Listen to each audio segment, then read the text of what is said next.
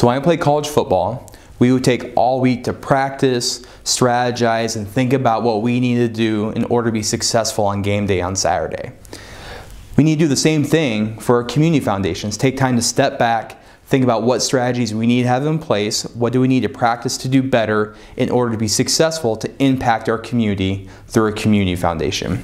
And that's why the Community Foundation developed a strategic planning tool so that we can do planning in our counties across the state. And this is an illustration that we use as part of the planning process to help board members think about how they can impact their community using the foundation model.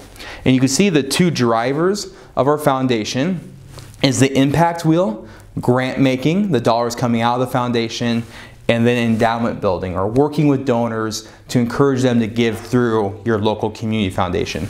Both those wheels have to be moving in the same direction in order for you to maximize impact. But to hold it all together, or the frame of the bike, you need to have a strong board. Maybe a staff person. Look at your marketing materials and also your values and mission statements. That's what keeps the two wheels pulled together. And so if you're interested in doing more goal setting or doing a strategic planning through the Community Foundation, we have something available for you and highly encourage you to think about it as a board. Just like practicing back in football, we're only as good as how well prepared we are, and this is a great process to get you towards that. So call us if you have any questions. Thank you.